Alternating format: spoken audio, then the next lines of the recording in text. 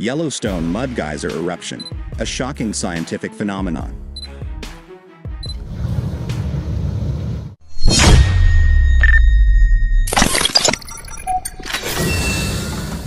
Yellowstone National Park, often lauded for its serene beauty and geothermal marvels, became the epicenter of global scientific discourse following an unprecedented mud geyser eruption.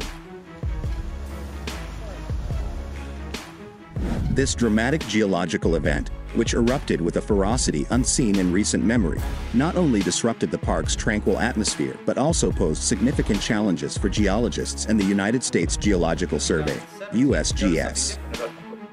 So not only was it happening more... The mud geyser, located near the Norris Geyser Basin, erupted with such intensity that it sent columns of boiling mud, water, and volcanic gases high into the air. Witnesses described the eruption as violent and otherworldly, with thick plumes of steam shrouding the area in a dense fog. The eruption created a large, newly formed crater, displacing tons of sediment and altering the surrounding landscape. What made this event particularly alarming was its sudden onset. Unlike many other geothermal features in Yellowstone, which exhibit minor warning signs before activity intensifies, this mud geyser erupted without significant precursor signals. Park rangers and visitors were caught off guard, prompting immediate evacuations of nearby trails and facilities. For geologists and scientists at the USGS, the eruption represented a seismic shift in their understanding of Yellowstone's geothermal systems. While geysers like Steamboat and Old Faithful have predictable cycles or well-studied anomalies, mud geysers are more enigmatic. Their behavior is heavily influenced by subsurface conditions, including groundwater flow, heat, and pressure. This eruption defied existing models of geothermal activity in the park.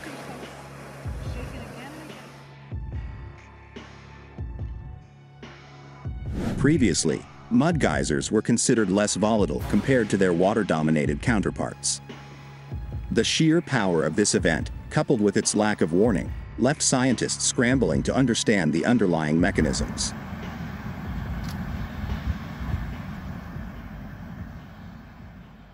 Adding to the urgency of the scientific investigation is the potential link between mud geyser activity and Yellowstone's infamous supervolcano. A mass of very hot molten rock, which we call magma, moving up towards the surface. As it moves up, it starts... The park sits atop one of the largest active volcanic systems in the world, and any changes in geothermal activity are closely monitored for signs of increased volcanic risk. The eruption raised fears that deeper magmatic processes might be at play. Do we have earthquake swarms in the park? Geothermal activity, such as mud geyser eruptions, can sometimes indicate shifts in the movement of magma or the buildup of underground pressure. Although the USGS was quick to assure the public that there were no immediate signs of an impending supervolcano eruption, the event served as a stark reminder of Yellowstone's volatile nature. The eruption has prompted an immediate expansion of research and monitoring efforts in the park. New seismometers, ground deformation sensors, and temperature probes are being installed near the Norris Geyser Basin to capture real-time data.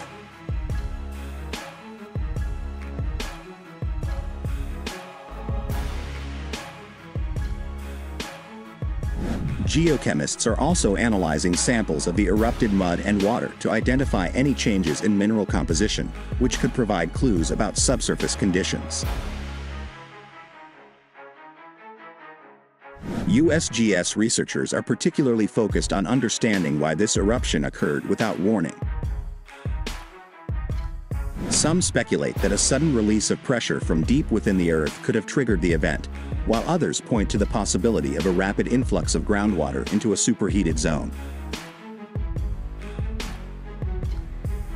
Beyond the scientific community, The eruption has reignited public fascination with Yellowstone's geothermal wonders and its potential hazards.